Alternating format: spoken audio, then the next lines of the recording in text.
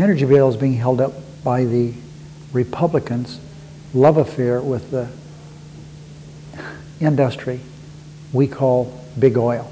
They made $250 billion the last year. We still subsidize them. They're not subject to the antitrust laws. There's no anti-gouging. There's no windfall profits tax involved with them.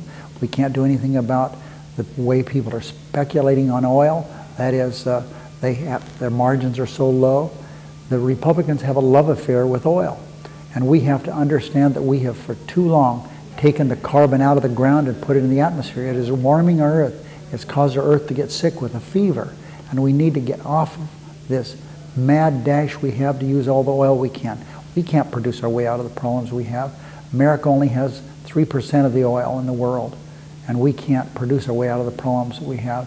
And the sooner we realize this and move to alternative energy, the sun, the wind, geothermal, the sun's shining every day, the wind's blowing every day, steam's coming out of the earth every day, and every day that happens that we don't harness that energy is a wasted day for us. We certainly need unemployment extension for these people who are out of work. If we don't, this would be the only time in the history of the country when there's been a significant recession, a downturn, that we haven't helped these folks. I know in Nevada it's important we help them. All over the country, it just is so unfair not to reach out and help these people. You want to stimulate the economy? This money will stimulate the economy. It'll be spent immediately. Yeah, we're going to continue to fight that. I don't understand why the Republicans would stop this.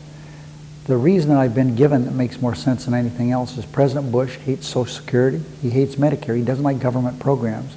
And he believes if we don't do the doctor's fix, that more doctors will drop out of the Medicare program. And as a result of that, more people will go to private insurance. And that gets him where he wants to be, that is, get rid of Medicare. It would be such a shame.